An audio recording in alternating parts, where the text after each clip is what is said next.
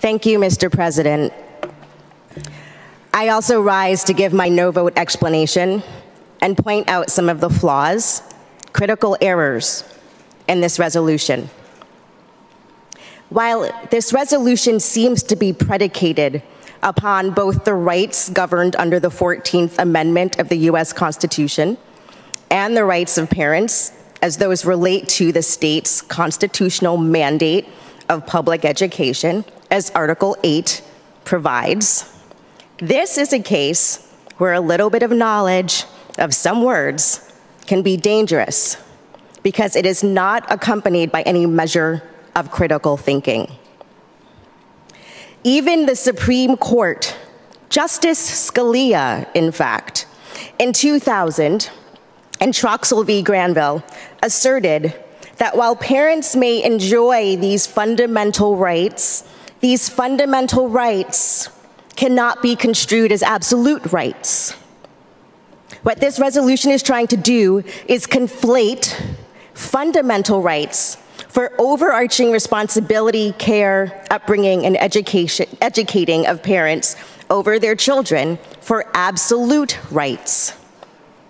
Lines 6 through 9 of page 1 read, and I quote, "Parents are in the best position to know their own child's needs and circumstances, and therefore should maintain authority over all decisions that could impact the health and well-being of their children." This statement in SR 107 reflects the clear conflation between fundamental rights and absolute rights, because there are times when, as parents, we temporarily abdicate certain duties to another individual or institution best situated to handle those duties. Let me give you an example from medicine. If one of my kids is running, trips, and skins their knee, I can clean the wound, put on antibiotic ointment or cream, apply a bandage, give hugs and kisses, and we can go on about our day. Now, if one of my kids is running, trips, and breaks their ankle, I have to get them to the medical professional who can handle this type of physical injury.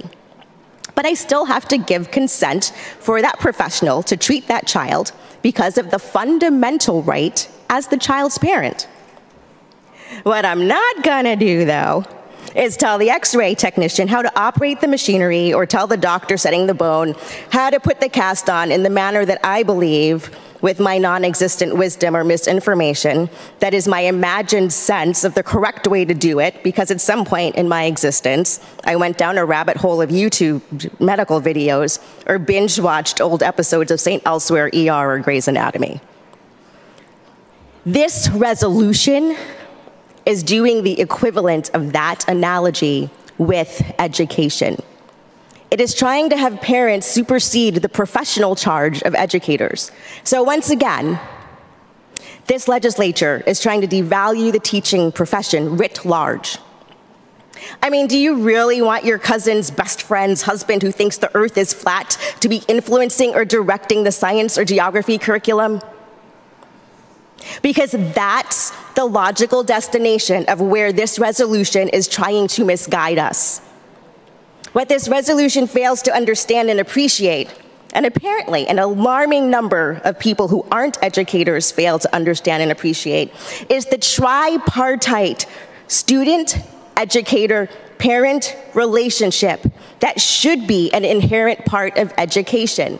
Our good friend from the 23rd District just referenced that. And it's exactly because of this tripartite relationship, no, partnership, that MCLs 380.10 and 380.1137 include this language, which is generously borrowed from on page 1, line 10, through the first 3 words of page 2, line 1, and on page 2, lines 5 through 9. It's this tripartite partnership to which these sections of the revised school code speak. The failure to understand and appreciate this important tripartite partnership, is made clear on page 2, lines 24 through 25 of the resolution, which reads, and I quote, "It is essential that parents' voices are respected and incorporated into the development of academic curricula. Parents who don't also happen to be educators don't develop curricula. And chances are, even if they are parents and educators, they're not developing the curricula for their own child unless that child also happens to be one of their students. In fact, most educators would likely tell you, were they actually asked, is that they welcome this tripartite partnership. And a modicum of deep reading, critical thinking, and thorough reasoning tells us that this does not mean that public schools should cater to the sometimes uninformed ideas about education or curriculum that might be held by every single individual parent. As an aside, it's also entirely cringeworthy that this document about the influence of parents on the curriculum is in the passive voice, which in itself should make one question the passage just referenced. And if you're not familiar with the difference between the passive and active voice, one probably doesn't belong anywhere near influencing or developing the ELA curriculum. Now let's go back a few lines though, because here's where things get really questionable. When at lines 10 through 15, it takes a hard right at 214 Massachusetts Avenue in Washington, D.C., with its interesting claims about radical politics and political indoctrination and education happening across the country. The sheer irony of not realizing that the very acts of academic censorship and banning books, all out of fear of truth and accuracy, is exactly that. Ironic, too, because this level of fervor and fear about parents' rights as they relate to public education is a historical refrain of a tune that this country has sung before. Remember that 14th Amendment that I began with? It's the same amendment that in May 1954 governed the Supreme Court decision in Brown v. the Board of Education, thus overturning the 1896 Plessy versus Ferguson decision. If that's unclear, one might not be the correct people deciding upon or influencing the social studies or US history curricula.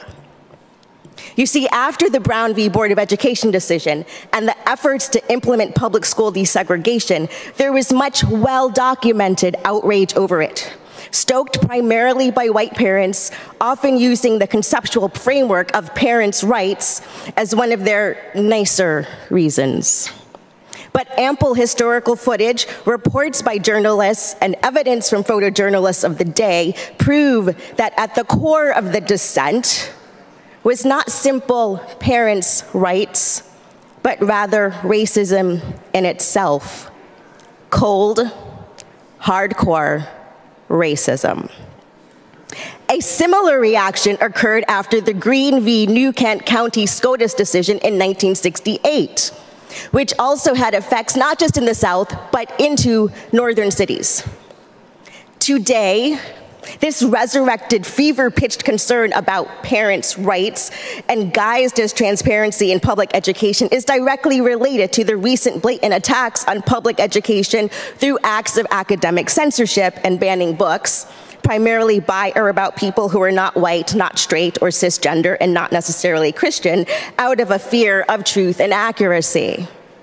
Much like the massive resistance response in the South to Brown v. the Board of Education, today's updated response to public education, primarily by angry white suburban parents, has some ugly underpinnings, despite modulating the key, changing the tempo, and adding a bigotry expanding coda. And if that analogy was unclear, one probably has no business being anywhere near influencing the music education curriculum. Now, as our good friend from the 7th District referenced, I wonder, why are we rehashing October 2021 in lines 17 through 22 of page 2? The legislative process happened. Live with it. Some folks are just mad because part of the legislature got a little tricky and tried to slip us a Mickey with an attempt to appropriate funds for a literacy program that was basically a voucher program disguised as grants and thought nobody would notice or question its validity. By the way, as we've already heard, that is expressly prohibited in paragraph 2 of Article 8, Section 2 of the state constitution, as our good friend from the 7th Senate District aptly discussed. I'm not going to read it, because I'm going to hang on to the belief that everyone in here knows what it states, since 38 of us took our oaths of office to uphold it. If that's not the case, good homework assignment might become reacquainted with it.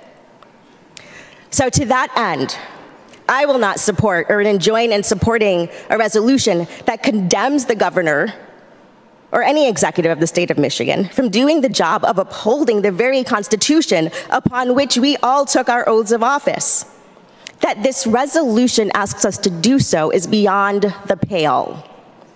And on top of that, because apparently we needed just enough additional text to make the resolution get to 3 pages, as if someone was trying to desperately make a rubric required page count, page 3, lines 1 through 4, repeat lines 1 through 3 of page 1, even if a clever attempt to rearrange the words, which is just really bad form. So no, this whole resolution is a hot mess. And were one of my former college or university students to have turned this in as an assignment and expected a grade on it, let me tell you, the grade would have been below C level and been returned to them, heavily annotated with margin notes and the suggestion to revise and resubmit if they expected a respectable grade. I will be voting no, and I urge members to also reject Senate Resolution 107 on the grounds that it offers a false and misleading premise of what parents' rights mean when it comes to public education and is without merit.